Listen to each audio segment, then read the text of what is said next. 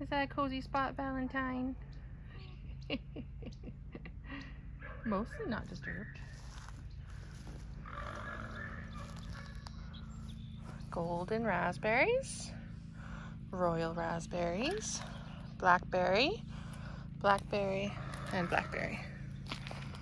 This one, these two here were mostly killed off by rabbits in the fall before I got it fenced off. So now they're safe and they're doing great. This one's coming up nicely. Gotta put some more mulch in there, but otherwise, all is well.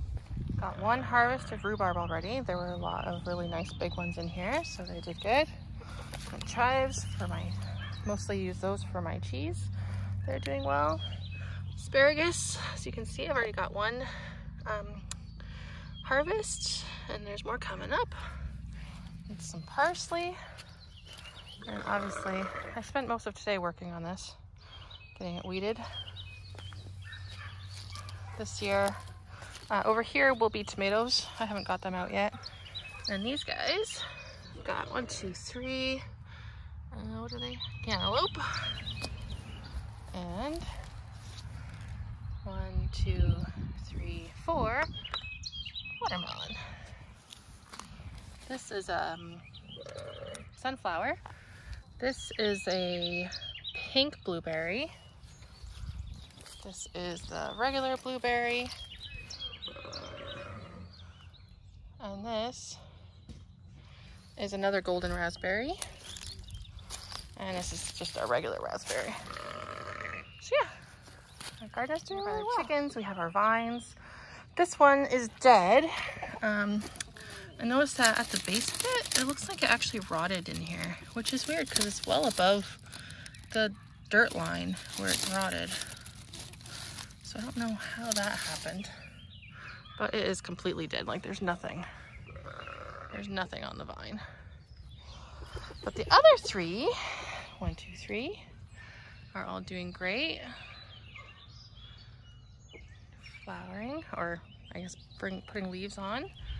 All of them are doing it, which is perfect. Gives my chickens some shade in the summer too, which is ideal for them. Apple tree is flowering beautifully. It's doing great. I'm not sure if we'll get pears this year, but it is very, very happy. I'm very tall. Yeah, it looks really good. Our cherry bush, again, I'm not sure if we'll get fruit off of it this year. Last year it had a really hard time. I had to really fight for it to survive because it was being farmed by ants and aphids, so that was awkward. This is our little peach tree. You can see it already has flowered and the flowers have all died off now.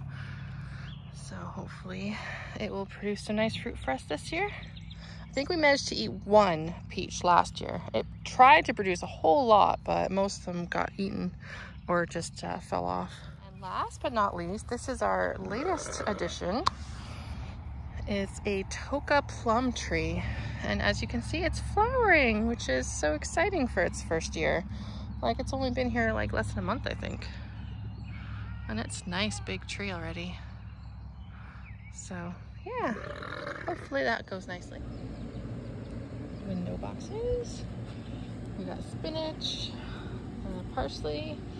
I think this is cilantro. Yeah, cilantro. There's the tag. And here is the live stock of, can't think of it. Oh yeah, rosemary. That's live rosemary.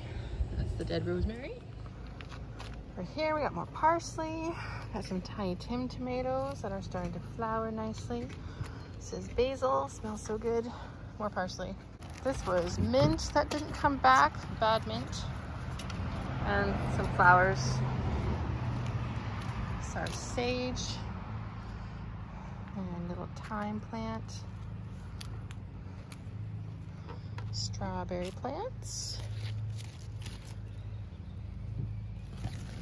It's doing pretty good. Working on some flowers. This one has quite a few coming. And over here, some strawberry flowers. That's a new strawberry plant. that is coming along okay. That one got a little bit eaten by Katana for whatever reason. She thought it would be a good idea to eat it. So you can see most of it's chewed off, but it's coming back. More leaves are coming. And over here is some more thyme. And this is actually a curry plant, which I don't know why my husband wanted it, but we have it now. And Swiss chard. It's looking really nice. Almost ready to eat. And these are chives. Pretty flowers starting to come out. I use a lot of chives for my cheese. I've got a few plants out back, but I decided to bring at least one up here that it can grow and do well, and I won't have to go back every time I want to make cheese. Yeah, there's lots of little ones coming up. This is oregano. So these are all the little oregano babies. Little tiny ones. More flowers my son planted. And there's also a bunch of weeds in here that I'm gonna have to pick out eventually. Just kind of waiting to make sure they are weeds. Like, I know these ones are, but I know there's a bunch of nice plants in here I don't want to kill, so kind of want them to, like this one. I almost pulled that one out. So I'm just letting them establish a little bit more.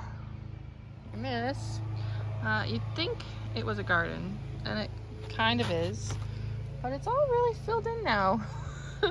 Between the forsythia and the lilacs, and there's a flowering almond in there. That's obviously all done already. But yeah, so this is my smells so good section because of the white lilacs. Man, they smell so good.